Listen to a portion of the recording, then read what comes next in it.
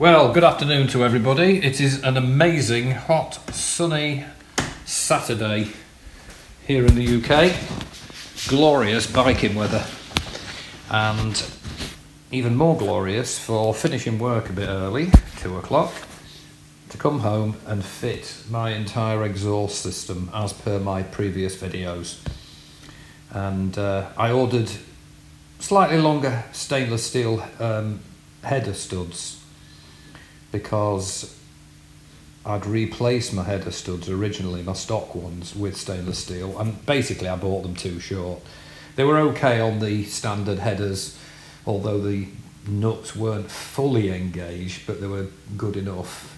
But the Stratus headers have thick collars on them, and it was a very close run thing, so I decided to do it properly and buy proper length stainless header studs, which turned up today, so I was able to get the whole system on.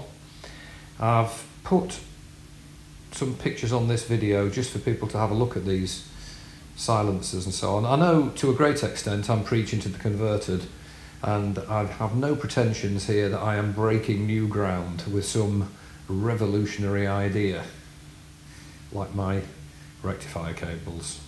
Yes, give credit where it's due, but I know lots of people have done this. However, I haven't done it before, so bearing in mind from on my previous videos I had said I am absolutely happy with this stock exhaust system. In fact, I was even looking for a spare one on eBay, but learning curve as things are, I've realised that getting rid of the stock system is a good thing to do. So these pictures show the entire system on. To be honest, to fit the whole system, it's probably a 20-minute job. The Stratus headers are so precise in the way they're manufactured, and the collars, the retaining collars, go straight onto the header studs. You know, no oval-shaped holes to give error, you know, room for margin for error. It just goes straight on.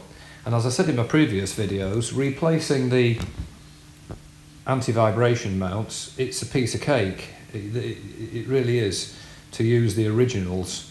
So if you are going to buy a Stratus, sorry about this, Luke, but I will just use your standard rubbers out of your anti-vibration mounts on the standard headers, because it is not at all difficult to put them in. So yeah, about a 20-minute job.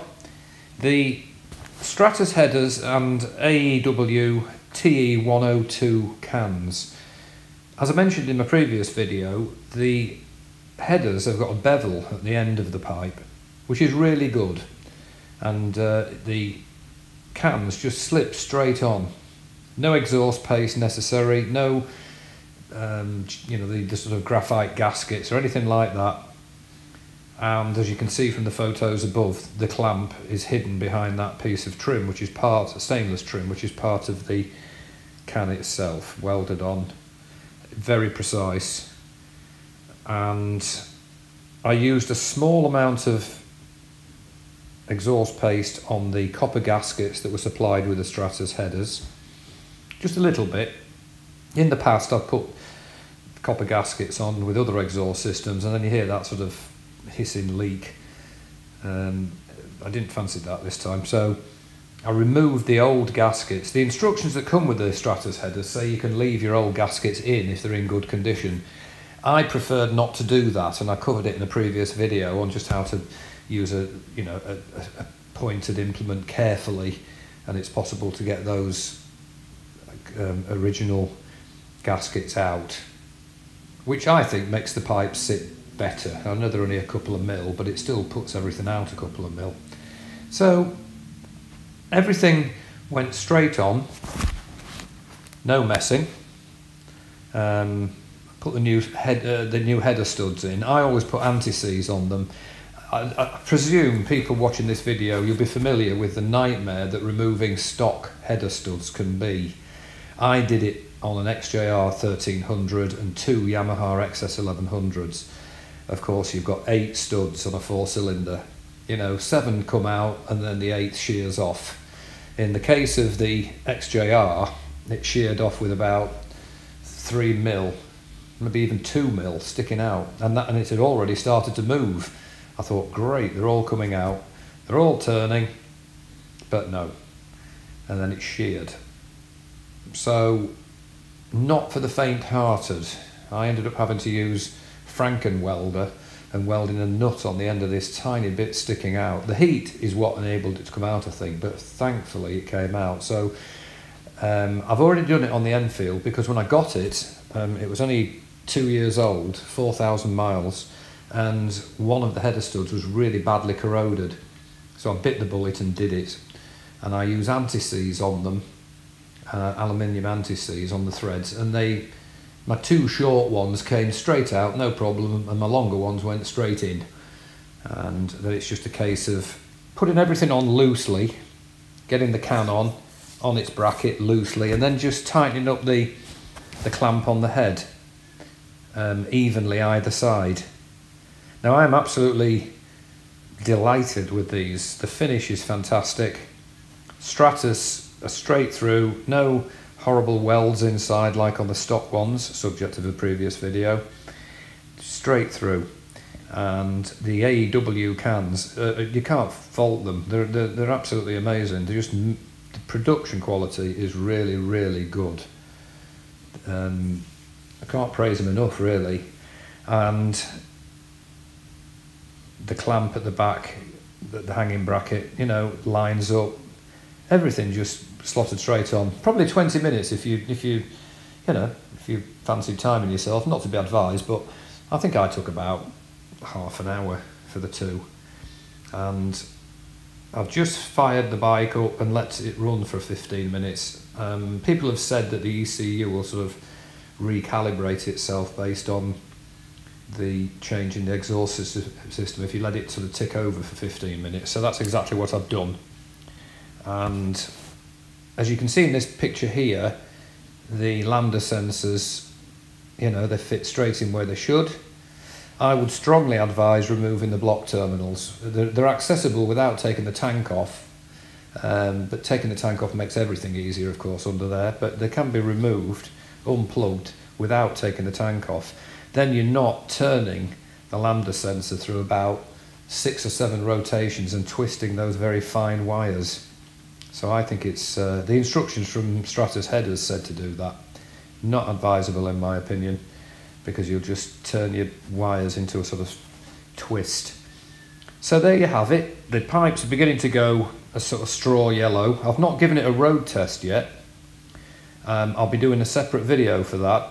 One thing I did notice, well, a couple of things actually, pushing it out the garage backwards, as I have to do, up a slight incline, I was struck immediately by how much lighter the bike was. It was a lot easier pushing the bike, sitting on it and pushing it backwards with the new system on. That was noticeable.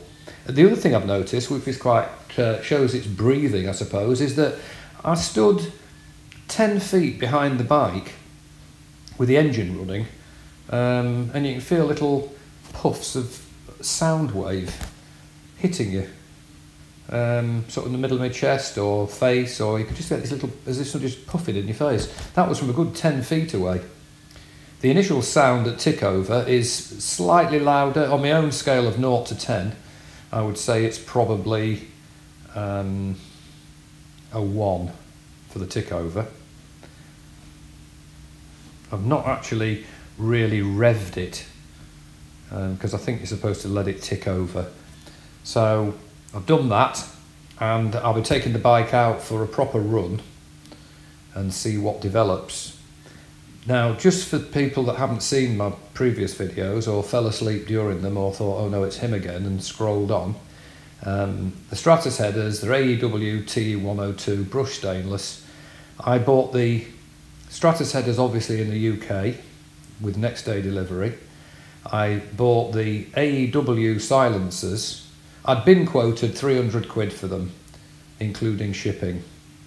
I bought the exact same ones for £237.50, including shipping. And they were sent from India by an eBay seller with excellent feedback rating. I'm going to put a link, not a link, I'm going to put a little video, picture in a minute of my transaction. So just to reiterate what I said in my last video, he's got them on at $250 or best offer.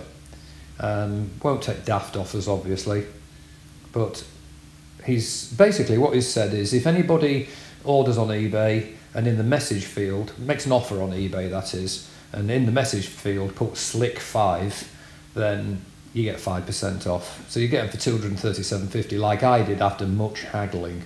I made several offers, in fact rather insulting ones really, I regret that.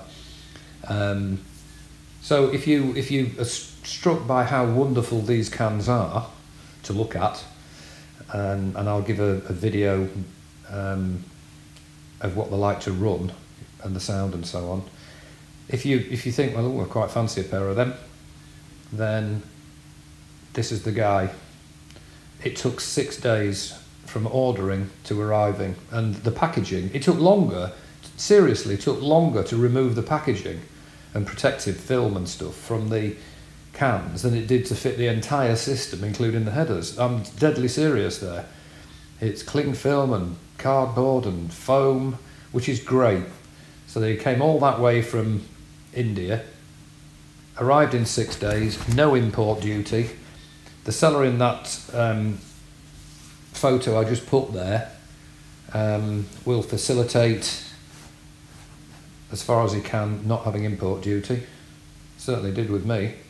So I'm delighted with them. I shall post another video with a road test, and don't forget there's going to be a dissection of the stock system. I'm going to slice it in half to find out what's in the thing and how it's made.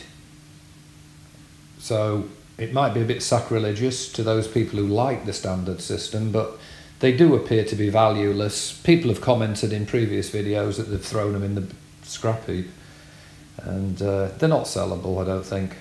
Maybe in 30 years time, when everybody wants to put the bikes back and says, oh look, classic, it's original, I don't think I'll be around then, so I'm slicing mine in half. So there you have it. I'm very, very pleased, and thank you to everybody that made their input via comments in my previous video, asking for what people thought.